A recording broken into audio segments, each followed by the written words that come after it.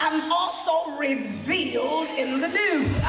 Sisters and brothers, the teachings of Jesus Christ are the teachings that predominantly run the church. Sisters and brothers, if there is anything else outside of that, then it becomes a dogma. Dogma is not doctrine.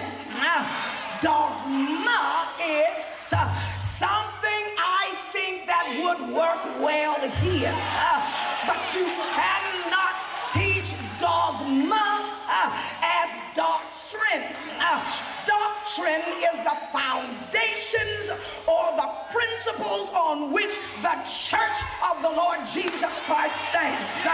You cannot take out one block of foundation in the doctrine.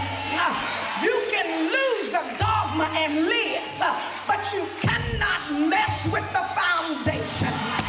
If you mess with the foundation, you don't have no church. You got something, but you ain't got church. Shout hallelujah. Shout glory.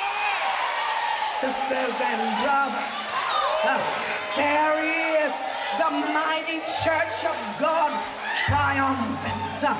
So here these Christian fathers, orchestrated under the anointing and the auspices of the Holy Spirit, it is their job to set foundation.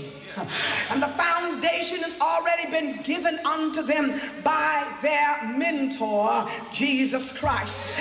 There are two ordinances that must take place in the Christian church. And one of those ordinances is the Lord's Supper, and the other is baptism. Jesus said these two ordinances will separate my church from any other church. That is communion, or we call it the Eucharist, or we call it the Lord's table, or we call it Holy Communion, or we call it bread and foot washing service. I don't care what you call it. It is the ordinance of the church. What is an ordinance? An ordinance is a law that Jesus has put in that cannot be rescinded. It cannot be vetoed out. It cannot be amended. It cannot be extracted. If there is no Eucharist or no table of the Lord or no foot washing and bread, no communion, it's not Christian. And if there be no baptism, then it is not Christian. It is something, but it ain't Christian. It looks like it's Christian, but it ain't Christian. It's trying to act and huck-a-buck like Christianity, but it ain't Christian, honey. It's just a little some hanging around. Here, I didn't say just any kind of baptism. The baptism is to be baptismos, or it means to be submerged. That word baptismos means to be submerged. Sisters and brothers, here now, the Bible means submerged. It means to be under, where we get our word submarine. It means to be totally submerged under water. Sisters and brothers, then we cannot sprinkle and we cannot dot you with water. It must be submerged. We must be baptized in water and in the Spirit. Sisters and brothers, baptism is Christianity. It is the Christ-like symbolisms of the church. In spirit baptism, it is also the word ruach, which is Genesis chapter 1 verse 1. And the Spirit of the Lord moved upon the face of the deep. And then God said, let there be. And it was so. Sisters and brothers, in the Old Covenant and in the New Testament, it is pneuma or dunamis. It means power. It means supernatural power. Here, now listen. If this ruach or this dunamis or this pneuma, this breath of God being breathed into you, there is to be transformation. If there is no transformation, you have not been baptized. You've been wet, but you're not baptized. There has to be transformation. Shout hallelujah anyhow. Sit. Sisters and brothers here, we are collecting bodies. We're doing a lot of collecting of bodies, but we are not collecting Christians. We're just collecting a lot of stuff. And that's why this Bible has to be taught. It has to be preached. It has to be declared. It has to be prophesied. It has to be shared. It is the good news. Look at somebody and tell them I'm free, honey. When it comes to the doctrines of baptisms, in Romans chapter 6 it says, Christians, what shall we say then? Shall we continue in sin that grace may abound? Look at our apostolic fathers. Do we keep on sinning and call ourselves Christians? He said, God forbid. That are dead, it said dead brother. Help me say dead preacher. Help me say dead sister. How then shall we that are dead to sin live any longer therein? Reach over and tell somebody, watch it now. We are dead to sin. Come on, tell them dead, stinking dead, dead. Say dead. We are dead. Sure. We would like to walk in vain philosophies such as eternal security. We would like to embrace doctrines that God has not embraced. We want to embrace them and bring them and stick them as a part of the foundation of the church. Oh, no. He said dead to sin. How shall we that are dead to sin live any longer therein? Now, is that in your Bible? Is that there? Look at it for yourself, sister. Look there, brother. Look there. Verse 3 says what? Know ye not that so many of us as were baptized, baptizos, submerged, covered up into Jesus Christ, were baptizos, covered up into his death. Read it. Verse 4 says, therefore. Now you can't get to therefore unless you understand verse 1, 2, and 3.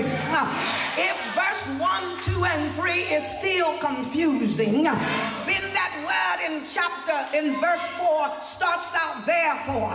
That is a conclusive statement, meaning once you have arrived to the thinking of 1, 2, and 3, let's go to the conclusion of the matter.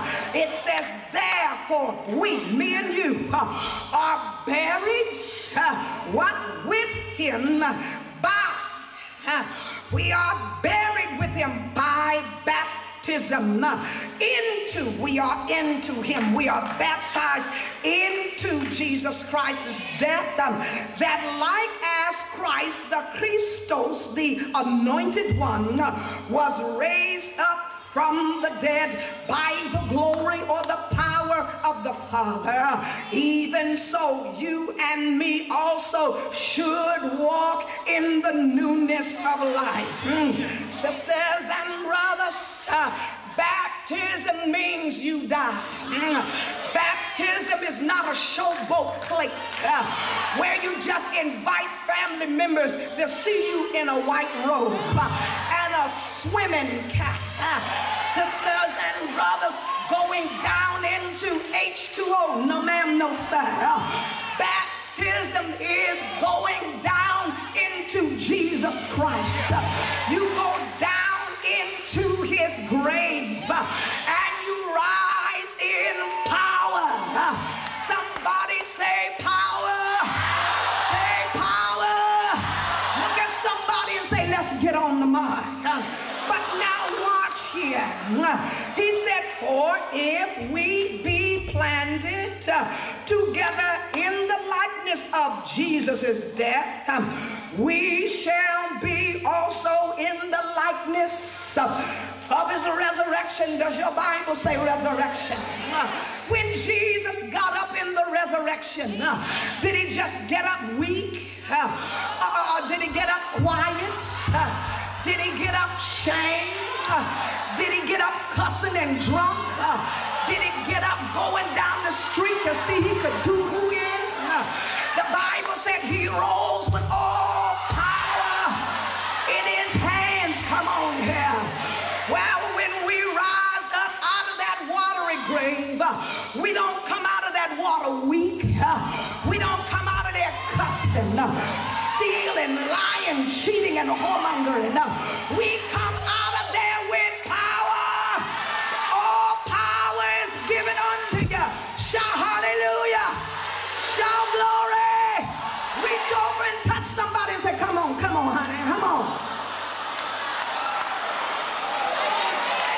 Sisters and brothers, he said in verse 7, read it, scholar, read it, scholar, read it. Verse 7, and it says what? For he that is dead is free. And that doesn't say free from sin. It says freed. That means before you got into the water, when you made up in your mind that yes, God, this is what I want this, I want a change, I want a renewal. He said you are already freed from sin. I asked you a question then, what is the problem with our sinning so much?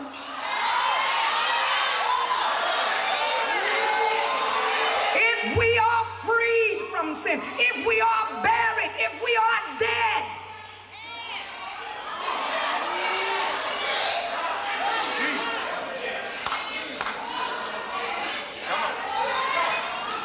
I just made a friend here and I have a round-trip ticket and I want to thank him for it. And you're trying to convince me that being buried in Christ, we still come up whoremongers. You're trying to convince me that when we come up, we still homosexuals and still lesbians. No, no, no. No.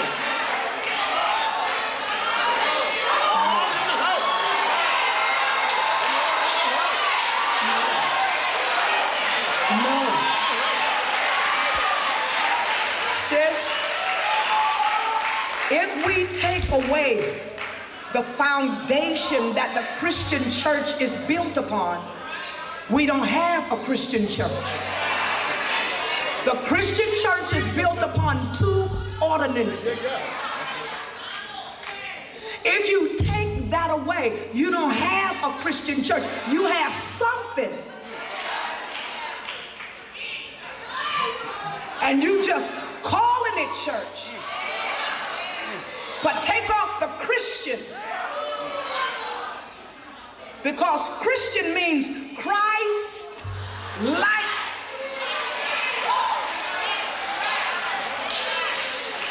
Sisters and brothers, it says here we are freed.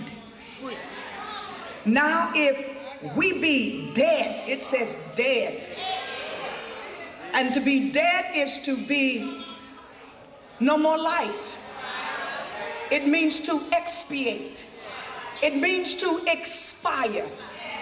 It means to cease to be. Dead. We are dead to sin. We're dead. It's just gone. We're dead. The appetite, the thought, the mind. We are dead. We are buried.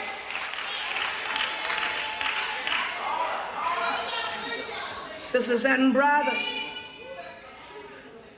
it says, knowing that Christ being raised from the dead dieth no more, because what he died once, he said it was sufficient.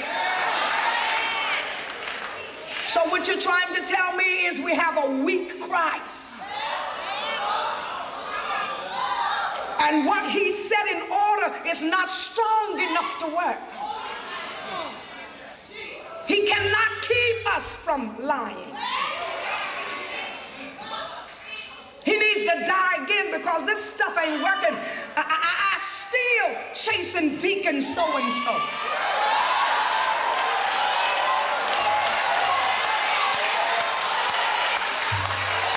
We have in the Christian church, we have secret whores. Secret whores. They meet us at our certain kinds of big meetings and conferences and conventions. Instead of one hotel room, we have extra rooms.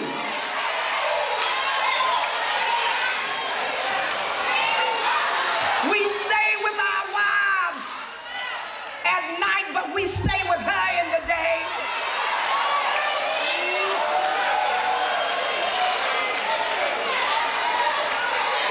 The Christian church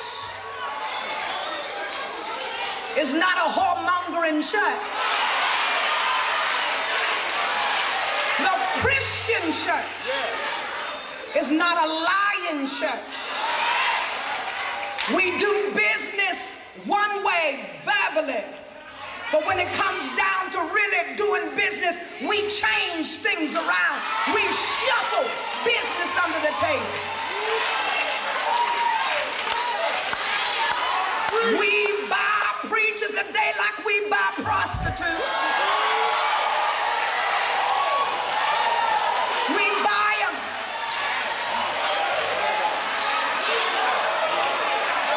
They're bought, paid, and sold for. They can't tell you the truth because they need your money to buy bread.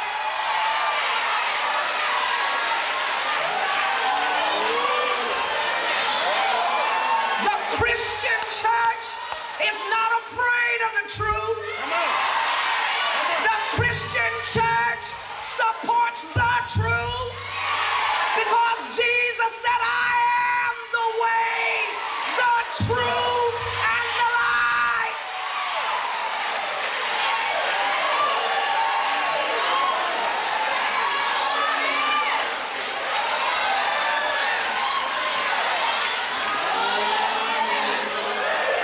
You have negotiators in our pulpits, good politicians, keeping everybody favorable and amenable. All right. Sisters and brothers, this is not the church, it's something, but it's not the church. This church is written out here, and it's plain, it's not confused, it is not dwarfed. It is not a mean sibling. Never seen so much meanness and abuse. We come to church and collect wounds like we're collecting postcards.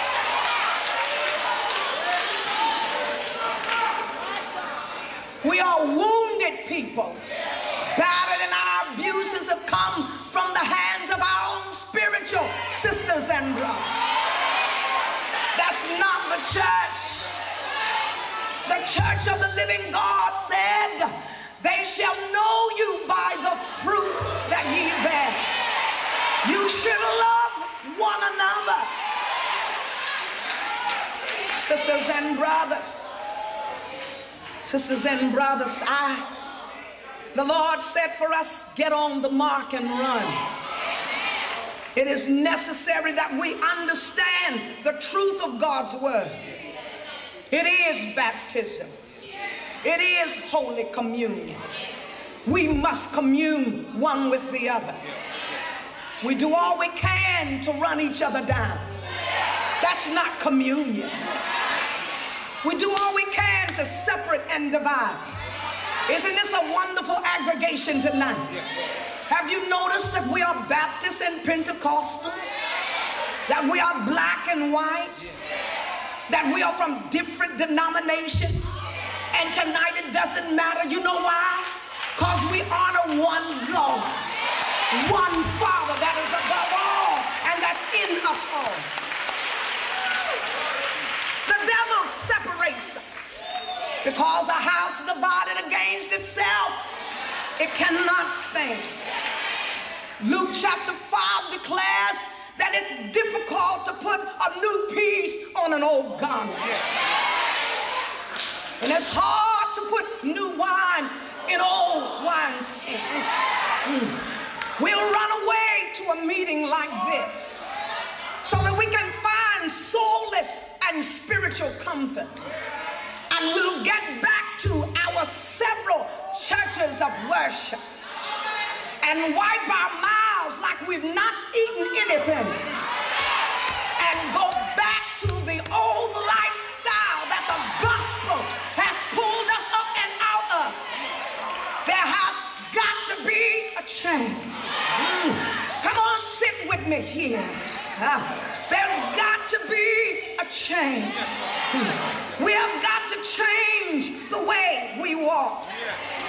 Why? Because this book has been written for our admonition and our learning. The Bible speaks expressly concerning the times in which we live in.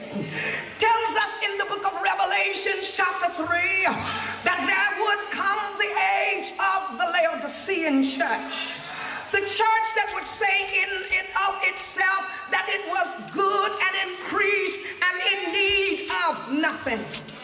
Sisters and brothers, here God answers their state of stability and vain security by saying that you say that you are rich and increased with goods and have need of nothing, and knowest not that thou art wretched and miserable and poor and blind and naked. He said, I counsel you, I counsel thee to buy of me gold tried in the fire, that thou mayest be rich, and white raiment, that thou mayest cover or clothe yourself from shame and nakedness, because you do appear naked. Anoint thine eyes with eye salve, that thou mayest see. As many as I love, I rebuke. Now that's hard today because many times our old fathers in the gospel under the old covenant to walk under the anointing of a prophet, you have to be willing to die because it is not a popular office. Sisters and brothers, hear me today. God said, let us get on the mark. Let us run and run like we don't even believe we've got another hour or another day. We have let a lot of time in our life go laxing. We have become lethargic and slothful in our spirits. 5 in the gospel according to St. Luke, verse number 36. God spoke to the disciples and said unto them at this time, he said unto them, he said, here, brethren, I want to share with you a parabolic scheme. Nothing more than a heavenly revelation shared in a very humanistic, natural way, so that humanity can embrace it. In this 5th chapter in the gospel, he shares with them as they sit. He said, sometimes you've got to recognize that it's difficult to put a new piece on an old garment. Brethren, as you walk through here, it's tough to pour new wine into old wineskin. Watch here. You've been wondering about that here and there, and you've heard it taught as the baptism of the Holy Spirit. But let me give you revelation. God shared with me about this passage. He said, Iona, it is also revelation knowledge. It is difficult to put revelation onto an old garment. Revelation is an uncovering of things that have been hidden for a long time. It's tough to pour new wine into old bottles. What he says here is that the bottle will not accept it. The bottle will break. Oftentimes pastors have so often tried to put new vision when God said a thing into old bottles. The Bible said they would say once they tasted the new revelation, I like the taste of the old wine better. I'm not comfortable with this new way. I'm not comfortable with this new word. I'm not comfortable with this new direction. It breaks the bottle, and the revelation is spilled out on the ground, and the bottle is destroyed. Watch the word of God. Before God can transfer revelation, he needs to find a new bottle. He's got to find new bottles for a new move, a new dimension, and a new revelation. The Bible says because that old garment will look conspicuous with that new patch on it. Sometimes you try to pray revelation into people. Pray that they can catch a hold to it. Pray they can see God's trying to take them to another dimension. You try to paint the picture for them, but they can't seem to grasp it. That's the reason he told his disciples, no, you can't force this thing. He said new wine has to have a new bottle. Sisters and brothers, you can't whip them up, make them up. You can't force it down their gullets.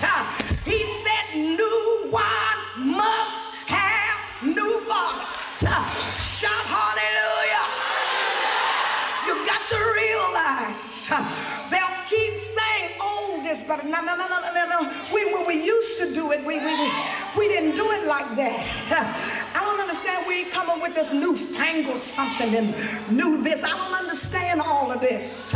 Sisters and brothers, you can't understand it because you're trying to make it fit into your old patterns. And the Bible says the vision spills out. The vision, which is so costly, spills out onto the ground. And the vision is lost with the bottle because the old bottle cannot contain new vision. The new vision destroys and explodes and bursts the bottle because the bottle is not equipped to hold the new vision. Reach over and tell somebody, you gotta change your bottle. You gotta be a new bottle. You gotta be one that can handle new vision, new anointing, and new dimension. Shout hallelujah. Shout glory. Sisters Sisters and brothers, if we are to get on the mark, I know this might sound new to some of you. That's the reason why I shared that with you. For 1 Peter's epistle 2, the church says unto them, men think you strange cause you won't travel with them, because you're not accustomed to these strange things. You've got to understand they're like the old way better. For that reason, sisters and brothers, we have gone into some kind of zombie state. We done went back and got old bodies and dug up our old flesh and put that old dead body around our neck, because we want to maim the old with the new. But it only destroys the body. Sisters and brothers, he said, wherein they think you strange, that you won't run with them and company with them. You won't go out to eat with them or hang with them. Why? Because they're filled with revelings. They're filled with lawless lust. They are wanting in their lust. Revelings and all-night banqueting. Can't never go home no matter what hour night it is. Moving from one abomination to the other. Worshiping all kinds of an adulterous lifestyle.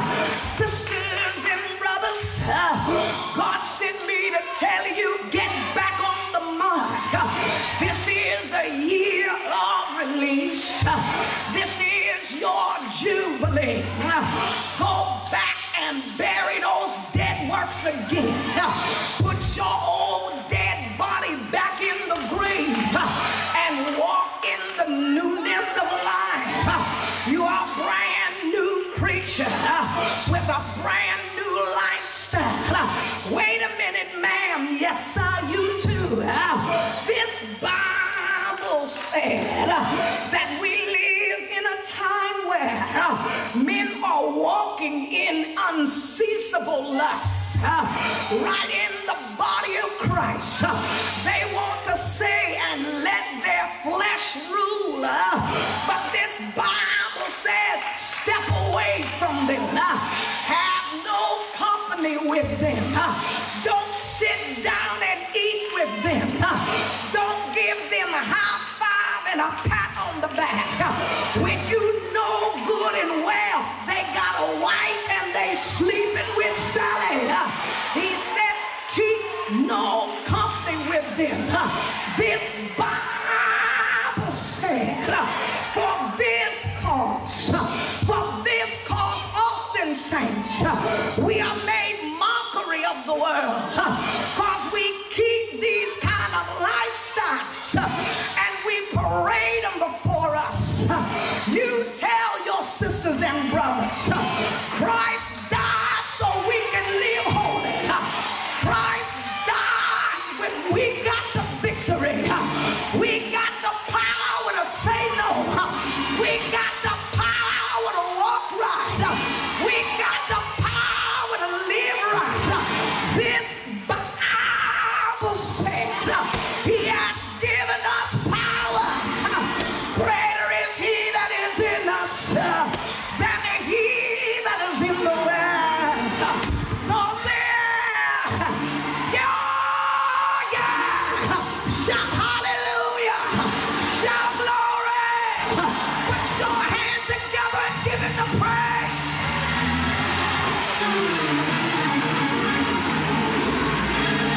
Sisters and brothers, there's no reason for us as the church today, as we stand together, to walk in this unconsciousness.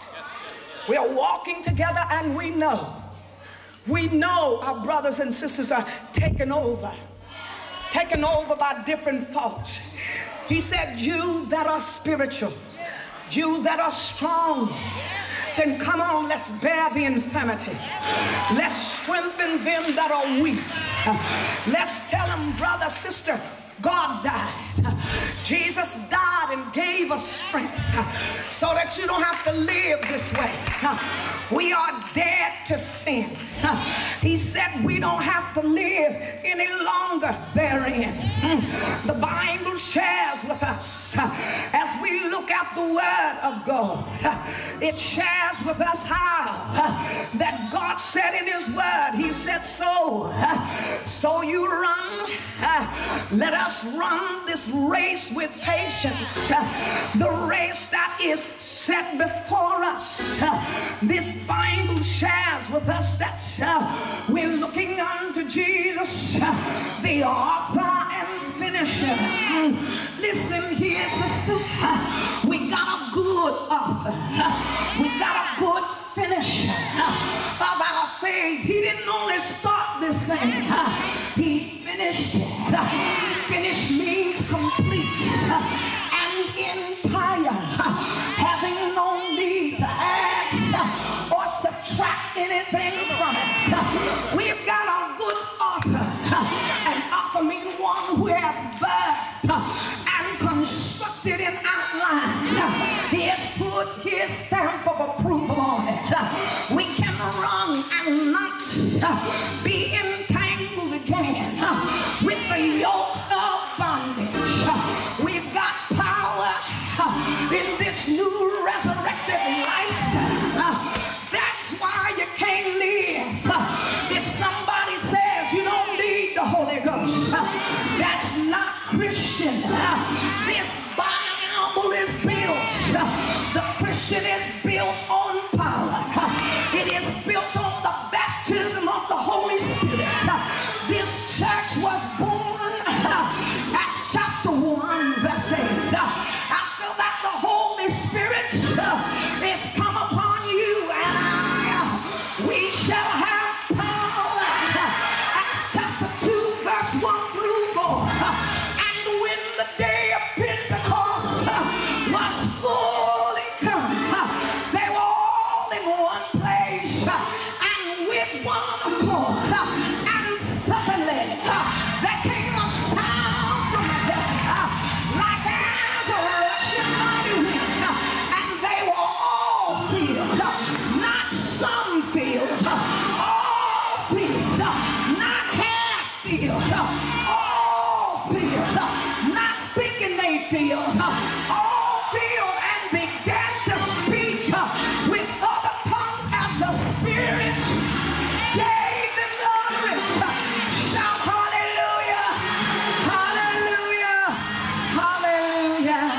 The Bible said, Galatians 5 and 70, you did run well. Who hindered you? You don't have to be hindered. You don't have to stumble. You don't have to bump around. I don't think I can make it. Maybe I can't take it. I'm going to have to fall. No. You got the power to stand. And having done all to stand, stand. Having yourself got about, stand therefore. Hallelujah. Glory. The Bible said we are compassed about with so great a cloud of witnesses. Sisters and brothers, let us run. Don't give up now. Let's run. Tell somebody I got my mind made up. I got my heart fixed. And I'm going all the way. Go on, say it. Say it. Yeah. Shout glory. Glory. Glory. Shout hallelujah. Sisters and brothers, please hear now. You must observe. Many come to the mark. Many come to the mark, but they don't run with the purpose of receiving the prize. Sisters and brothers, let's receive the prize. Let's run well so that we can successfully hear Jesus say, well done, thy good and faithful servant. I exhort you, I command you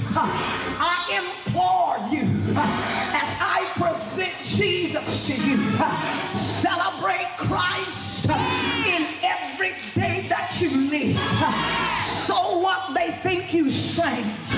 They think you're crazy. They think you've lost your mind. They think you're stuck up. Goody two-shoes. Old-fashioned. Trying to take you backwards. The devil is a lie. The only back you can go is back to the Bible. Shout hallelujah. Let's run. Look at somebody and say, I'm ready to go. I'm ready to run. The Bible said, on your mark, go. On your mark, go. On your mark, go. Yeah. Put your hands together and give him a breath.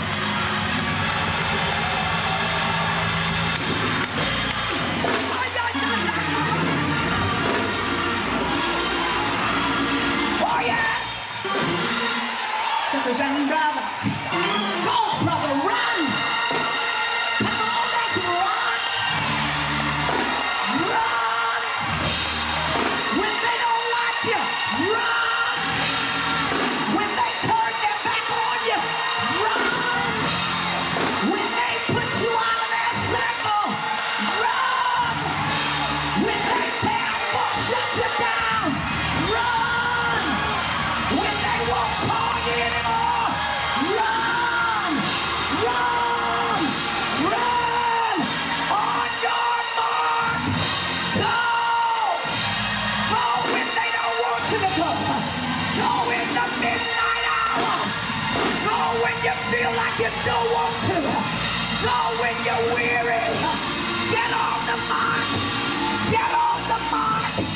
Get on the mark. And go. Shout hallelujah.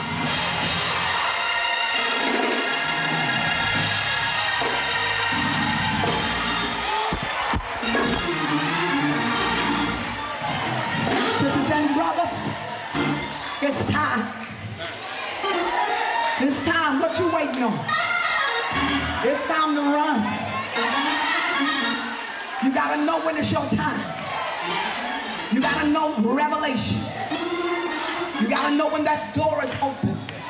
And that door of favor is open. It's open over the whole of the body of Christ. The door is open. The only reason why you won't run is because you say the old wine is better. This is a new time and a new revelation. This is our year.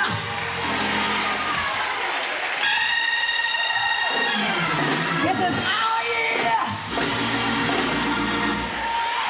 Ain't a devil in hell can stop you. This is our year. The mountain is not high enough. The valley is not low enough.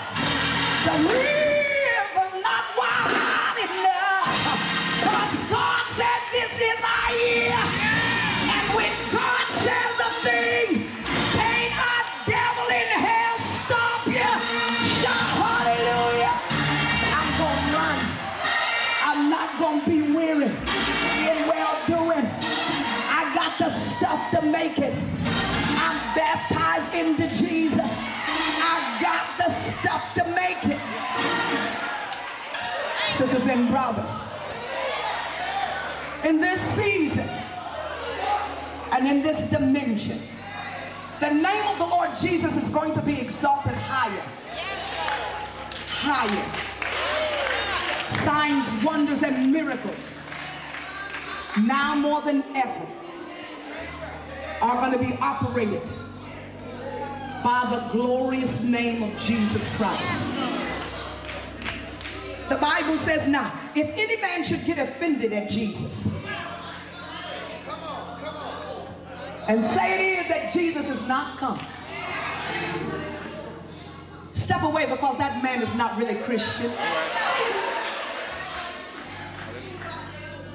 Because them that are Jesus's will not deny his name. Sisters and brothers, it's Jesus. From Genesis to Revelations, it's Jesus. If we're going to do anything, it's done into Jesus and by Jesus. If it's salvation, we have to walk through the door that says, I am the way and the truth and the life. If we are baptized into Jesus. There's no need in getting offended of it. He said, I am the Savior. I'm the Savior of the world. How many of you can still love him? How many of you are not offended about it? You tell somebody, it's just Jesus, honey. I don't care what you say and nobody else say. It's Jesus.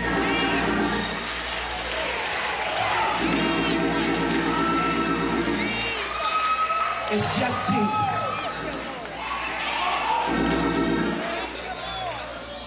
Our power as a church is in the head of the church. And Christ is the head. That's where our power, that's where our foundation, that's where everything is. So now possibly, if you're not living in a life of power, you should be. Now, I'm going to ask those of you that are the believers here in Montgomery, because I know that you've not been taught to walk on the word. So I'm going to ask the ushers to just guard the doors. And those of you that are walking, you really know better. You know better. You know better. And it's a shame. It's a shame. It's a shame. It's a shame. And it's not all of you, because you're here loving Jesus. But you always have that mixed multitude that come in here pretending to be Christian.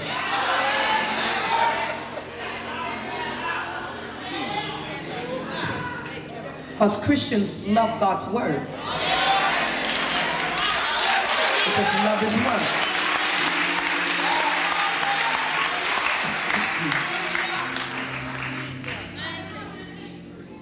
Now they know that the gospel is being preached, and they know that the altar call is coming, but they gotta just, I gotta just leave. I gotta. Look at them, just look at them. It's damnable. Is evil.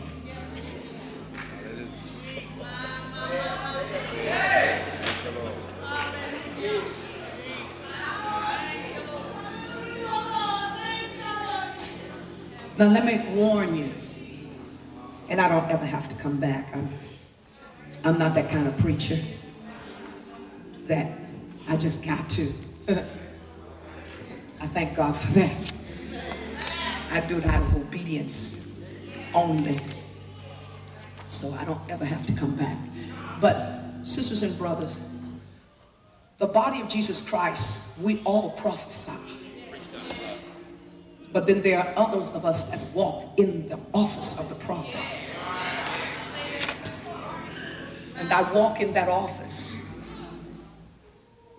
and it becomes very dangerous when you abuse it to the prophetic gift. It's very dangerous. Not me, I'm not dangerous. Everybody in here could be me. But it's the office and the authority of that office that becomes very grave and very dangerous. And oftentimes misinformation causes you to mishandle or abuse what you don't understand. So because you may not understand the office, oftentimes misinformation making someone say, well, that's just a woman, or that's just a man. Ain't nothing to them, honey. It's very dangerous. Let me help you, because we're in the year release. Let me help you. Misinformation can cause you to abuse what you don't understand. You may have never in your life been taught about the office or the administration of the church and the different offices. the apostolic office, the office of the apostle, or the office of the prophet, the evangelist, the pastor, or the teacher. You may have never been taught church governmental structure, but let me share something with you. Study the word for yourself. Study it for yourself, since we are walking into a phenomenal age and time. And by no means, never mishandle the gifts that are among you. Whether that be your pastoral gifts or evangelistic gifts, the apostolic gift, or the prophetic gift or the evangelistic gift. Don't mishandle what you don't understand. They walk in that office. They walk in that office. They have been given that office by God. And you have to respect God. Whether you like what they say or do, respect God. I share that with you because in the prophetic, oftentimes the Spirit of the Lord will change in a room. And it's dangerous to just make up, I'm going to do what I want to do, because you'll end up cursing yourself. And you never know. The she-bears may come out and just destroy it. Please, whether you understand it or not, you do better leaving it alone than trying to mess with it. You really do. You do better. God has a great move in this dimension that's going to take place in Montgomery. And that's why I shared with you on last night, God is doing a great separation of true and false gifts. Sisters and brothers, what's getting ready to happen in this city, in this state, in this country is going to be phenomenal. Please, in this great rejoice revival, please make sure that you don't revert back to old habits and old godless ways and old godless relationships. Because the pace of the church now is not walking, it's running. Please, please now. Now, if you couldn't hang with us when we were walking, it's going to be very hard for you to keep up with us, and the church is not walking, it is running. The prophetic pace of the church now is running. It's running. It's running. It's running. So what it does, it causes a great gap between those that, I don't understand, so they keep that walking pace while everybody else is running. And it sets a gap. And when there's a gap, communication, it becomes a communication gap. There becomes a spiritual gap. You see? We're all in the same house, but we see it different. We're at different pace, different levels of perception. I admonish you, Montgomery believers, please don't allow people to divide you from family. Don't allow them to do it. Don't allow them to divide you one from the other. Don't do it. This Bible will speak clearly of who our family is. It'll tell you who's family and who's not. And you will know them not by their works, but by their fruits. Please, don't be divided. We must bring in this massive harvest, and it's getting ready to break through. Massive. Everybody. We're going to need everybody. Don't be somewhere where people won't allow you to work for the Lord. Don't be stuck up in a corner. You know why? Because you're still going to be held responsible for this harvest, for not getting it in. You're going to be held responsible. I'm going to be held responsible. So don't go somewhere and all you do is sit. Sit and pay dues and sit and bring on. No. Get busy. You win souls. Witness. Bring souls to Jesus Christ every day. Be busy, because he's going to hold it and require it at your hand. Shall we stand? Reach out and take your sisters and brothers by the hand and let's pray. The Lord is very soon to come, and that's why the church is in a full run. We got to hurry up and get this done. Ladies, pray. You know the Lord is calling you to preach the gospel. Preach the gospel. Brethren, you know the Lord is calling you to preach the gospel. Preach the gospel. Study the word.